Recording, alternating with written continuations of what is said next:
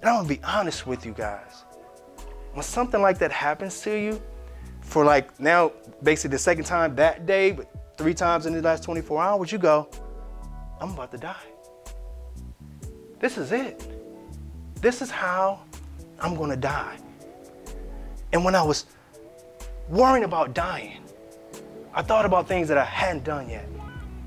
But the main thing I thought about was my why. My daughter, Taylor Manoy, she was 6 years old at that time.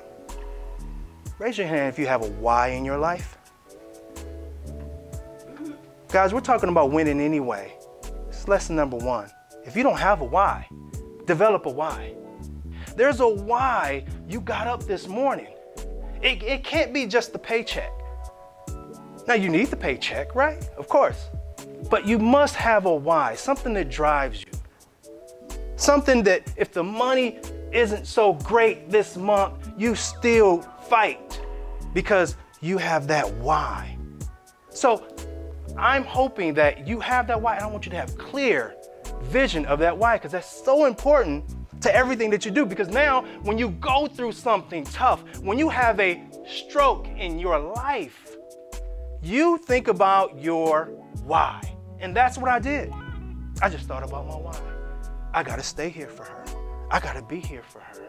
I gotta get better for her. What's your why?